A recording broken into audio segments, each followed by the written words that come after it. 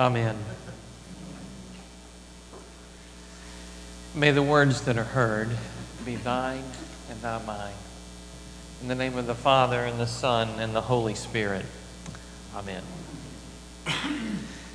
Since the Gospel's introduction via the incarnate Word, Jesus Christ, and through oral tradition, the Kerygma, onto the written Gospels, 4 eventually were chosen to be canonized. And even to current hermeneutical exposition from pulpits like this one throughout the greater church, many scholars, clergy, laymen have sought to define what is the redemptive moment. What is the redemptive moment? That is the moment when the intent of God's long-awaited and distinctly planned provision for the restoration of mankind to God in relationship due the salvific acts of Christ.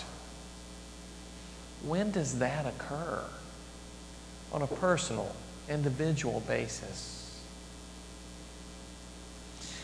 There are many descriptions or references to this sacramental moment. Some call it salvation, others atonement, while others conversion. But the necessity of redemption consistently fits all of those narratives. Now, raised evangelical, the connotation was redemption occurring in a singular, dramatic, metamorphosing moment, an event.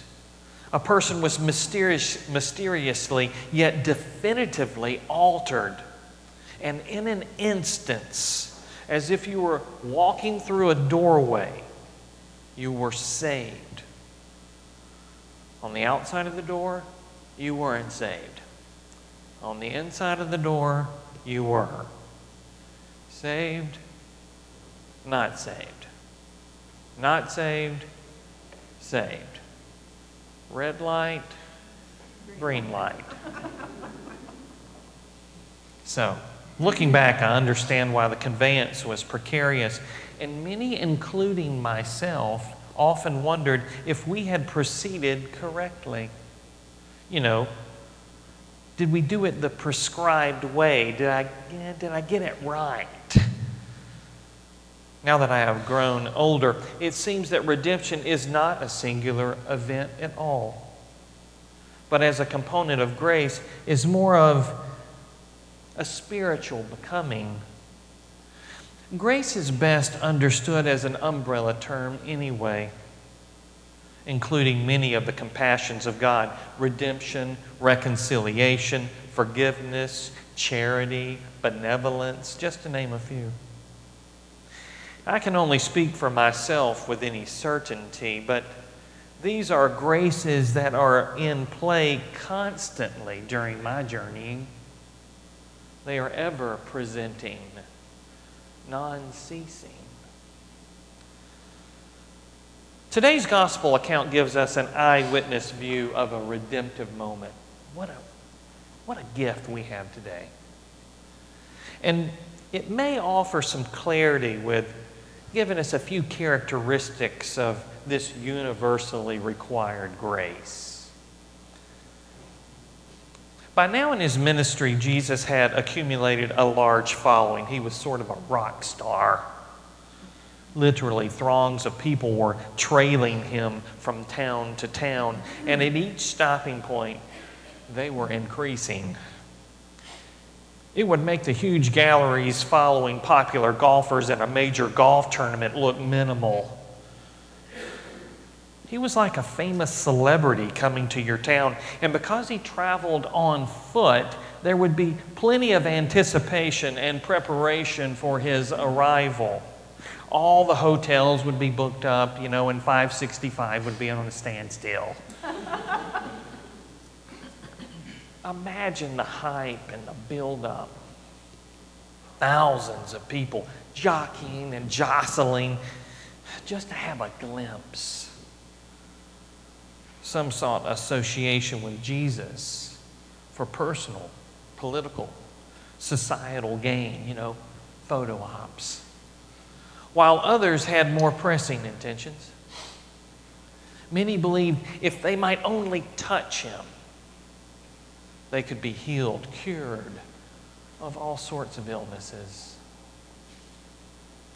It was from amongst this category that our main character, Bartimaeus, resides.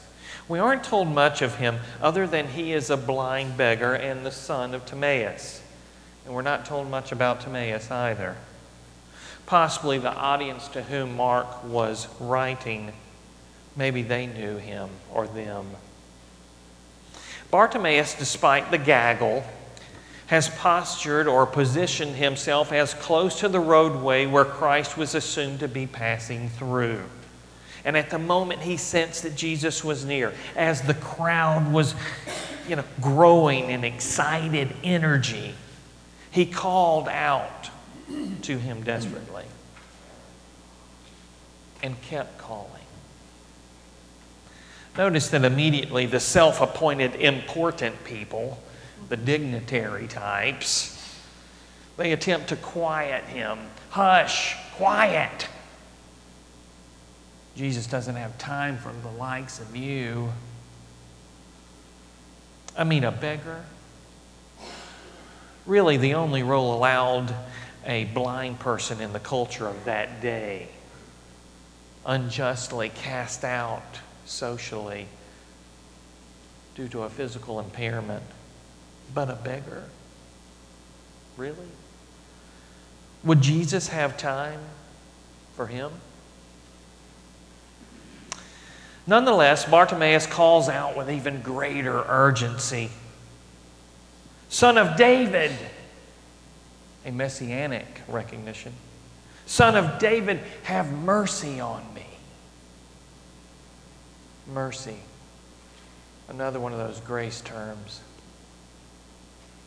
The first characteristic of a redemptive moment is a sense of urgency. One must feel that no other options would be sufficient. They have reached their final straw. They are at rock bottom.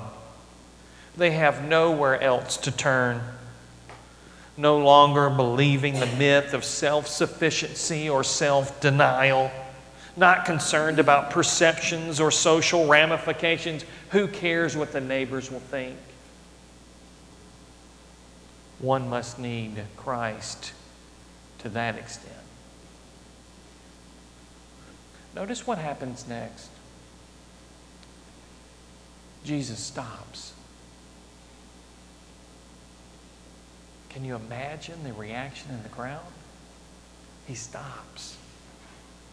In the midst of all that noise and confusion and chaos, he heard one diminutive voice. The next characteristic of a redemptive moment is that God is listening. It reminds me of the beginning of the book of Exodus when God hears the cries of Israel, or Psalm 130, out of the depths I have cried to thee, O Lord. Sound familiar? Jesus then calls Bartimaeus to him, and the once restricting bystanders now suddenly change their tone. Note here, following the crowd is a slippery slope, for they shift as whimsically as the wind. Bartimaeus throws off his cloak and rushes to Christ. In the darkness, just rushes to his voice. The next characteristic of a redemptive moment is that one must leave all behind to pursue redemption once perceived. It may take a while to comprehend that which has always been available, but once understood, it is the only objective. The cloak was probably all he had, his only worldly possession. Interestingly enough, in that moment, Jesus asks him, "What would you have me do for you?" It would seem like an obvious answer, right? Well, maybe not. You have to ask earnestly, honestly. You have to ask for redemption. Now, I imagine that Bartimaeus could have asked for many things, maybe anything. I wonder when was his last hot meal, or warm bed, or hot shower, or new suit of clothing, or shoes. It's been so long, Jesus, since I had anything. Instead, he asked to regain his sight. Regain his sight.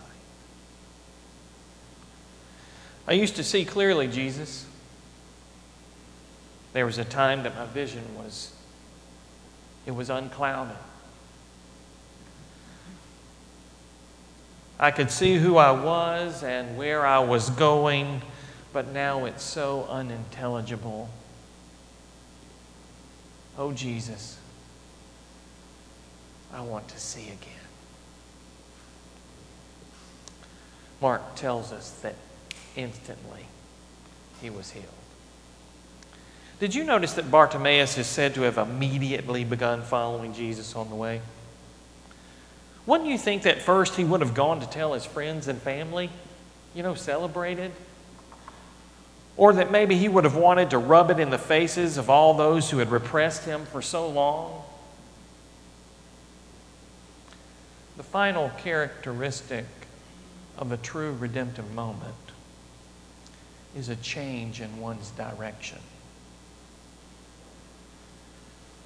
When we are impacted redemptively, we are forever changed.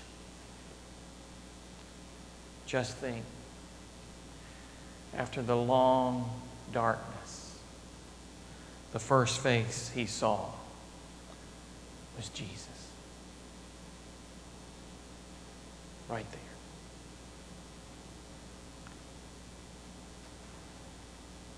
He would never be the same again. Be thou my vision, O Lord of my heart. Not be all else to me save that thou art. Thou my best thought by day or by night, waking or sleeping, thy presence, my light. Amen.